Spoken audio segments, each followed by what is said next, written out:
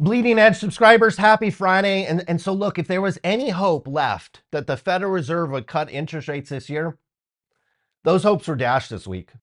So on Wednesday, Federal Reserve Chairman Jerome Powell, as he often does, successfully straddled the line between being either too hawkish or too dovish. This is despite the fact that parts of the economy are deteriorating in plain sight. Job cuts for the first half of 2024 hit their highest since 2009. That's right, 2009. For those of you that don't remember, early 2009 was peak great financial crisis fear. Today we got news the economy added far less jobs than expected. Non-farm payrolls came in at 175,000. The expectation was for 243,000. Meanwhile, the unemployment rate ticked up to 3.9%. But it's not just the job market that is flashing warning sign these days. Starbucks, the global coffee chain, slashed its revenue growth outlook from 7 to 10% to roughly flat for the remainder of the year. The coffee giant said consumers have tightened their wallets here in the United States. Shares of Starbucks fell to a new 2-year low on that news. But the pullback in spending by the consumer isn't just isolated to the $5 cup of coffee crowd. McDonald's also reported earnings this week, and the company said this: consumers continue to be even more discriminating with every single dollar that they spend. The hamburger giant said traffic in the United States was flat to declining in the first quarter. In the past, look, this would have been enough to cause the Federal Reserve to shift from a tight monetary policy to one that is far more accommodating. But not this time. Yes, the inflation rate is still just slightly above the Federal Reserve's arbitrarily selected 2% target. But the Fed mandate is not just to control inflation, it's for full employment as well. And despite all the concerning data that we're seeing from the labor market, the Federal Reserve is not going to budge. That's because the stock market continues to power higher. Apple Computer reported their earnings yesterday and reflected exactly what we're seeing at Starbucks and McDonald's. Apple's device sales over the past year were down 9.5%.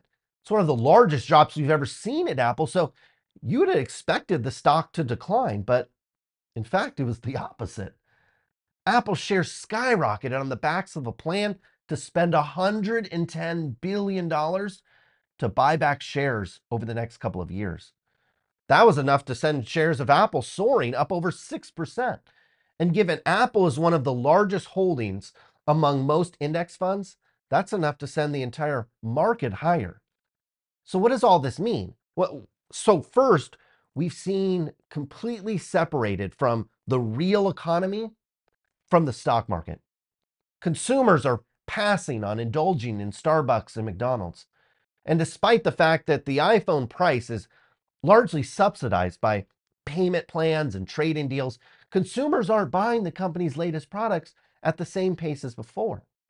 That's because when you look at the labor market, people are having a harder and harder time keeping and finding a job. And all this falls under the weight that prices for just about everything remain elevated and have largely canceled out any wage increases we've seen over the past couple of years.